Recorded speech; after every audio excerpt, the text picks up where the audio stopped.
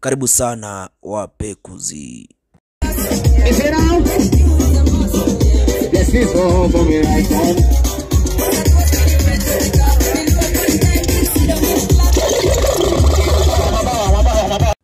On Sunday, 13th March 2022, there was a football tournament happening at Mahiga Primary School in KARIUKI West in honor of sportsman legend A.K.A, who fell a victim of police extrajudicial killing on the morning of 9th March together with two others. Karis, coaches or Kochare as many will call him, has been very impactful on matters football in KARIUKI West and its environ. He was also an FKF official. We did this video as a tribute to the great man who has left a huge gap in the sports industry in this area. We also talked to a few people who knew him personally, or rather whose lives were impacted in one way or the other by Kochare. This is how the big day went down. Sasa poa sana. Sasa tukuite nani? Naz. Naz, jina yako yani Nancy Wamboi. Sana Nancy. Leo tumekuja hapa shughuli ya Karis, KARIUKI, A.K.A coaches. Ulikuwa unamjua as a person? Ulikuwa unamjua wewe? Karis alikuwa best yangu. Nimejua nikiwa Raima, nikiwa Seko. Yani nimse tumeguru na yeye mtaa moja. And away from that amekuwa best, like ule unaweza sema ni arifu yako. So unamjua, najua Karis at a personal level. Alikuwa best yangu sana. So naweza kuuliza Karis, kwa wale maybe wamjui, ulikuwa unaona alikuwa ni kama mse wa aina gani yani character yake ilikuwa what kind of person was he? Karis was a peace lover. Alikuwa mse roho safi yani. Alikuwa kiongozi. Alikuwa mse anachukia uhalifu sana. Alikuwa ni mse wa kujituma. He was one of the people mwenye akiona ukifanya kitu mbaya na yeye ni best yake atakwambia unachoma, unanichomea. So he was that kind of a person. Alikuwa ni ule mse yani a go-to person. Karis alikuwa tu mse roho safi in and out. Nice. So kuna history inasemekana ati Karis alikuwa gasijui ati kuna zile story negative ziko kwa social media ati Karis maybe alikuwa kwa hiyo story KKK. Unaona aje wewe as a person? Wewe kama wewe? Mimi kama Naz, mimi vile najua Kochare, kocha akwa mse wa menendo mbaya atol ni mse yani unaweza kaa hivi na useme coach hakuwa mse wa menendo yenye imfurahishi na ifurahishi community. In the first place alikuwa na recruit machali waache vitu mbaya, watu wadogo. Ukijua mtu wako anakusumbua hata kama mama, umpeleke kwa coach. Coach alikuwa ni ule mse ana reform watu hoi, and that is why he had an academy. So hizi stories zote mimi nasikia za coach zinanishtua sana saiju. He was not that type of a person. He was not. Karis ni ule mse yani vitu zingine unaona ni kuonewa, na mimi ningesema kama mse anajua anaandika kitu kwa hiyo social media, usiandike na pseudo account.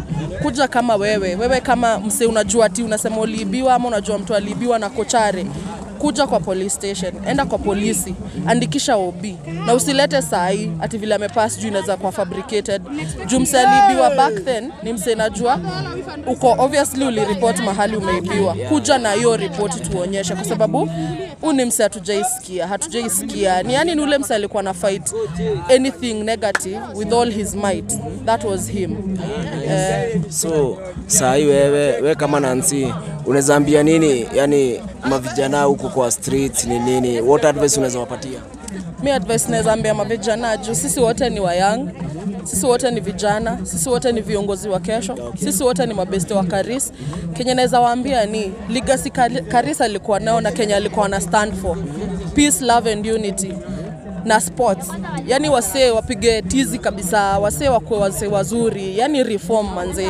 Na najua wasee wote walikuwa under Karis, najua kuna hata under 13, kuna watu wadogo pia. Kenya naweza ambia watu ni vile Karis alikuwa, tuige muigo yake. Let us be the Karis of today. Hivyo tu. Asante sana. Asante sana. Uto nani? Asaf nani? Gakinya. Saa Asaf, we coach Karis unamjua aje? Alikuanga coach mzuri. Alikuwa coach wako wewe? Lakini alikuanga mzuri. Nakuuliza unamjua personal unamjua? Alikuanga huko. Ama coach? So venye unamjua alikuwa ni msaina gani yani? Mzuri. Kind, alikuanga kind. Alafu timu yako inaitwaje? Unacheza timu inaitwaje? Sanya alikuanga? Sai unacheza timu gani? Mimi, Kawa Sportive. Kawa Sportive? Hiyo ni nini yake ama ni organization yake ama form ni gani? Hapo mimi sijui. Unajua tu coach Karis ni mzito. Sawa, asante. Ni aje? Poa sana bro. Sasa unaitwaje? Mimi naitwa Uncle ama the talent doctor. Na huko ndo mtaa. Bana. Sasa nikuulize hapa tumekuja shughuli ya Karis the coaches. Unamjuaje Karis? Coaches nilimjua tukiwa wadogo. Tulikuwa chezea timu ilikuwa inaitwa Kongo FC.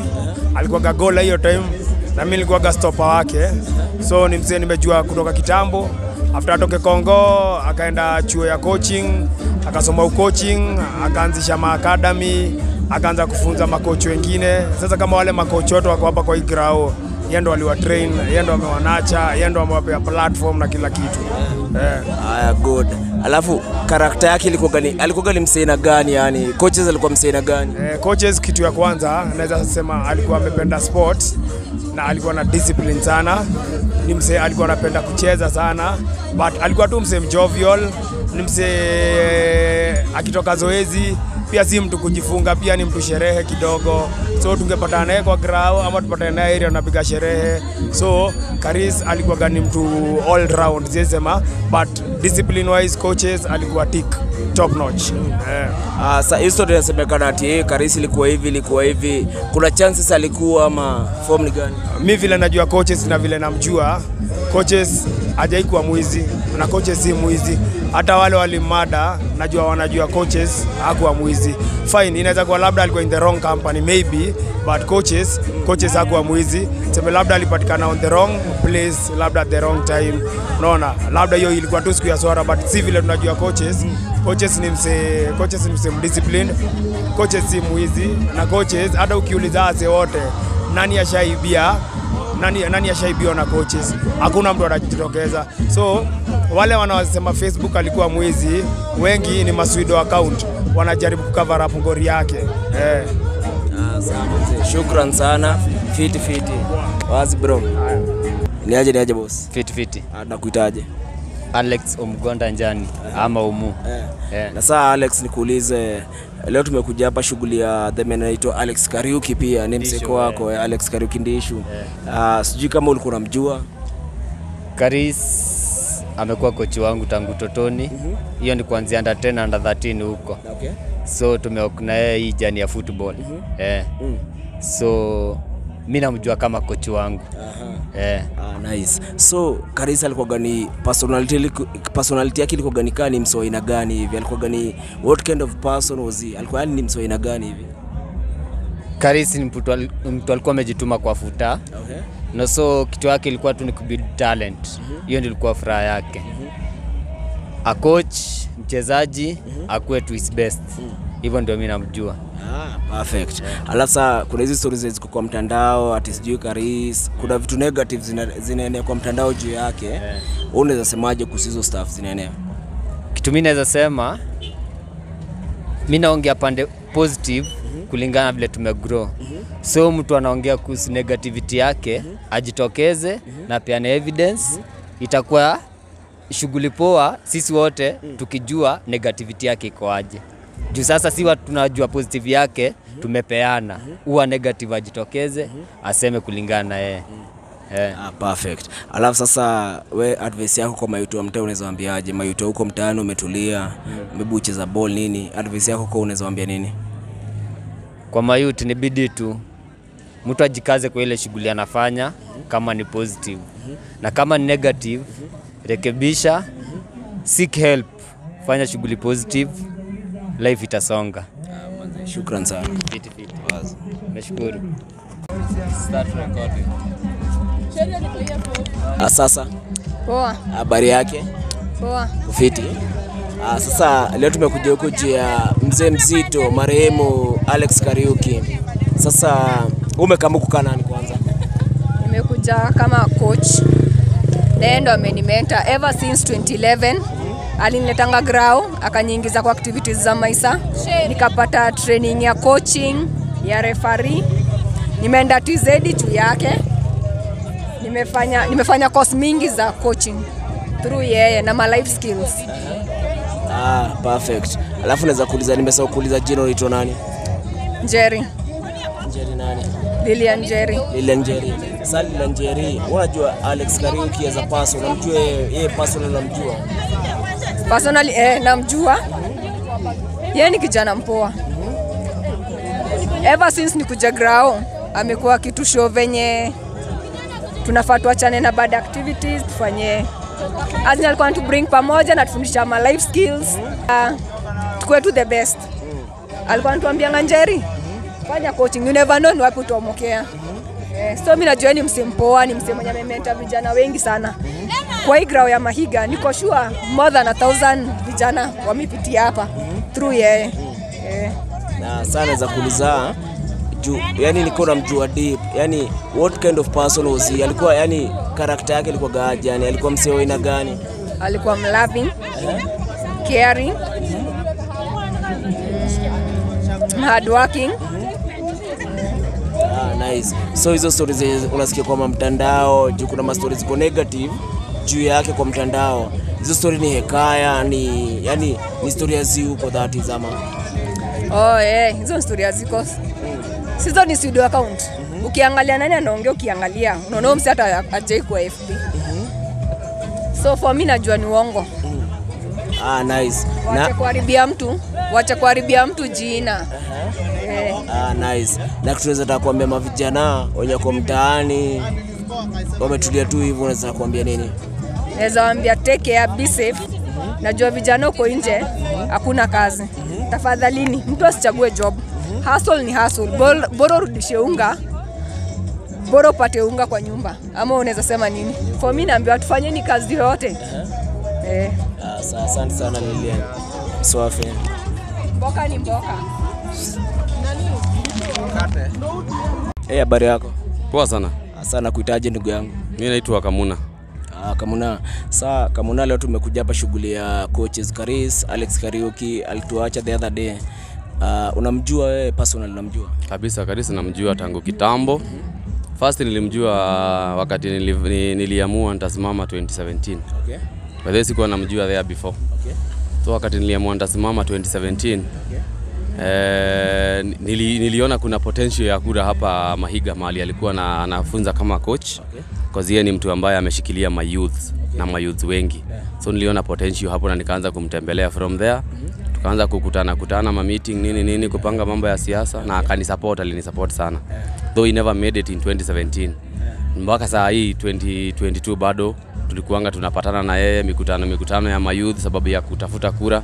So hata nimeshangaa kusikia Karis amekuja ikakuwa venye imekuwa. So ni kitu imetuhuzunisha sana kama wakaaji wa KAA West. So wewe ni aspirant? Mimi ni aspirant hapa KAA West.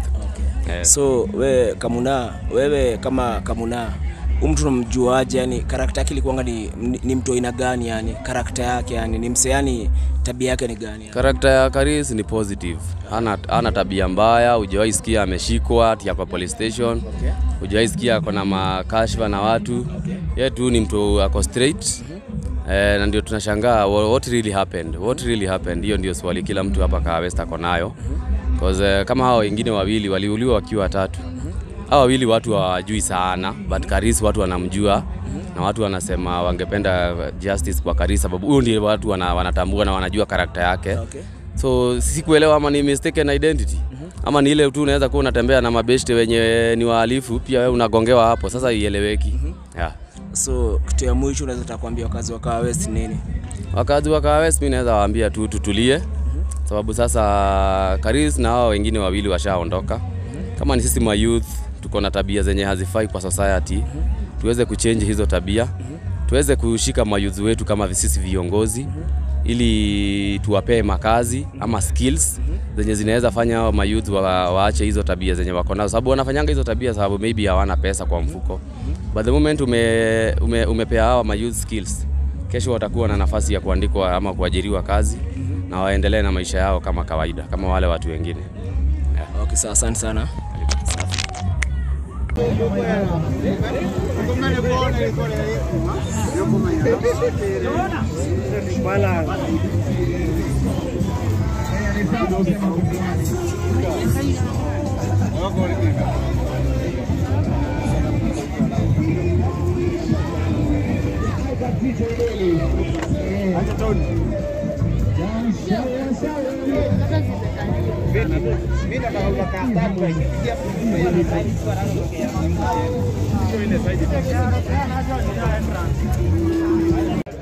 Kwa hiyo mechi inaendelea, naona makinda wadogo wasichana hapa wanacheza vizuri kabisa na marasta pande ya pili, uwanja wa pili wanacheza kabisa, na mechi hizo bado ni sifuri. Labda hiyo kitu na mtu ambaye kashafunga mpira na mimi sielewi. Nikiwa nataka kuongeza punje tu la maji, basi nawarudisha studio ili mkaweze kupata kama kidogo